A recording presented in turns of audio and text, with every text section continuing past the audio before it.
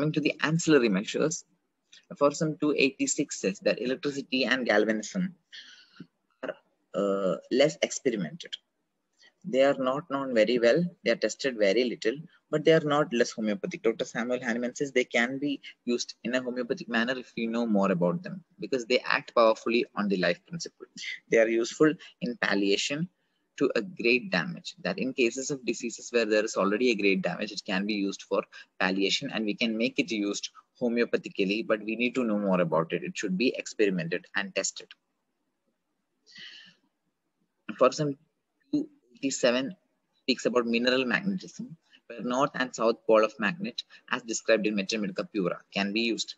The dose is like time of contact with the pole based on indications. That if north pole is indicated, the exposure to north pole should be more. An antidote. This is one important question which can be asked. A plate of polished zinc will help as antidote. So how to antidote the effects of mineral magnetism? It is with a plate of polished zinc. Aphorism 288 and 289 explains about animal magnetism or mesmerism. Founder was Mesmer, and these sentences are important. A marvelous, priceless gift of God to mankind. What is it? You might think it's about homeopathy, but this answer is mesmerism, a marvelous, priceless gift of God to mankind. Philanthropic, self-sacrificing performance. In the options, there might be massage and other things. You might think, yeah, self-sacrificing performance might be massage because it requires more energy. No, it's mesmerism. Both these are about mesmerism, philanthropic, self-sacrificing performance. So the mesmerizing person can be of either sex, who has good-natured enthusiasm, great kindness of disposition, perfect bodily powers, very moderate sexual desire. This patient should not wear silk. So all these points are given in these aphorisms about the person who is going to do mesmerism. He should have perfect bodily powers, great kindness of disposition, and very moderate sexual desire. Because if there is increased sexual desire, energy can be used in producing semen. And also this patient should not wear silk, and I think that is easy to understand because we had experiments in school where a fiber piece or your ruler would attract small pieces of paper if you rub it on your hair, and a glass rod would attract small pieces of paper if it's rubbed on silk. So patient should not wear silk because there would be some electrical changes. This is affected by past. Mesmerism is affected by past, and past is of two types: positive past and negative past. Positive past is given in cases where vital force is deficient here and there. So positive past is like you're giving energy. Suppose vital force is something similar to energy and the energy is less. It's deficient here and there and you are giving some vital force or energy to it. Examples are old ulcers, amaurosis, or paralysis of single organs. So in case of paralysis, of course, there is lack of power. Energy is less, or energy or vital force is less. So when it is deficient, in such cases, positive pass is given so that it's given. And negative pass, it's also called soothing and ventilating. That is in cases of excess of vital force accumulated in individual parts. That when there is excess of vital force, it's accumulated here and there or in individual parts, we need to give a negative pass so that because it is in excess, when you give it negative, it is balanced. It comes to equilibrium. Examples are somnambulistic sleep, where energy is more, that the person is walking in sleep. Suppression of catamania, restlessness, sleeplessness, bad effects of a too powerful positive pass. So if the positive pass is too powerful, you need to give an antidote to balance it. And even in sleeplessness, restlessness, you see energy is more, so vital force is accumulated. So these are indications of negative pass. So you need to know when to give a positive pass and when to give a negative pass. This can be asked. Procedure is very rapid motion of the flare extended hand held parallel to and about an inch distant from the body, from the top of the head to tips of the toes.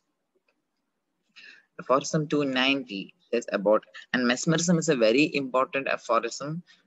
This thing can be asked mostly when ancillary measures are asked. Mesmerism is the one which comes on question papers. So these sentences are important.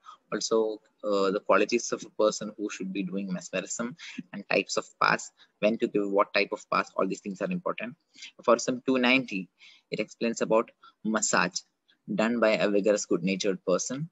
The recipient can be a chronic invalid who, though cured, still suffers from loss of flesh, weakness of digestion, lack of sleep due to slow convalescence. So these ancillary measures are measures which are done with treatment. It's not something to replace homeopathy. Even with medicine or after treatment during convalescence, these things can be done.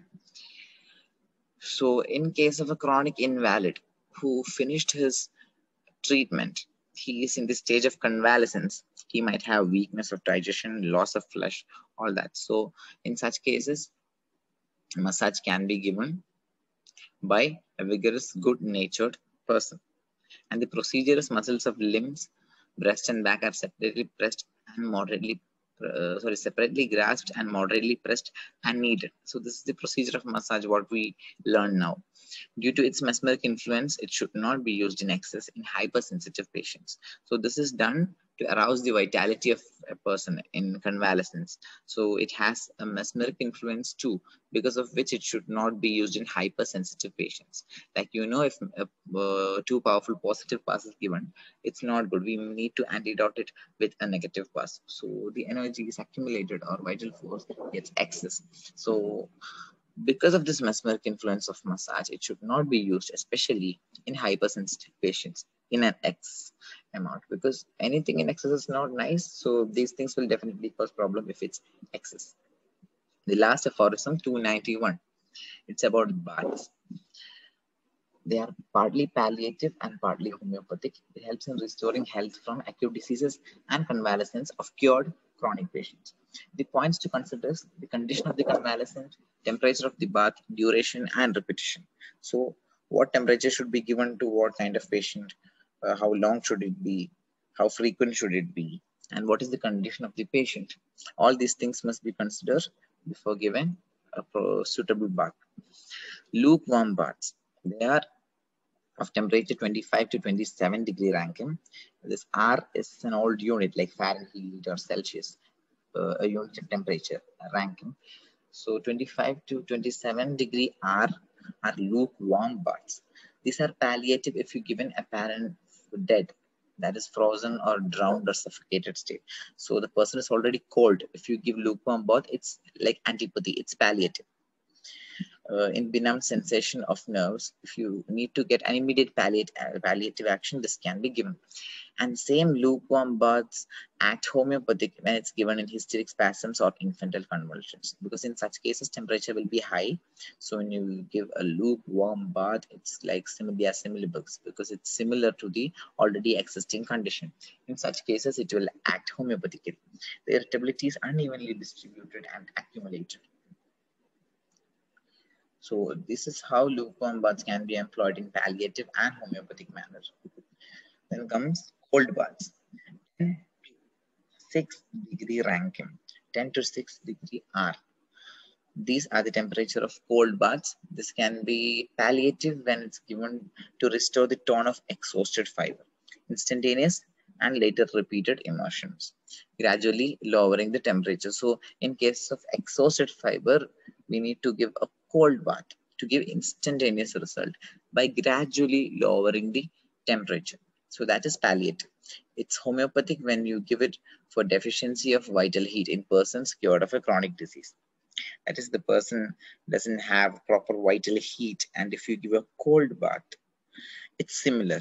So in the second reaction, it will produce more warmth. So deficiency of vital heat will be solved, and this will act homeopathically.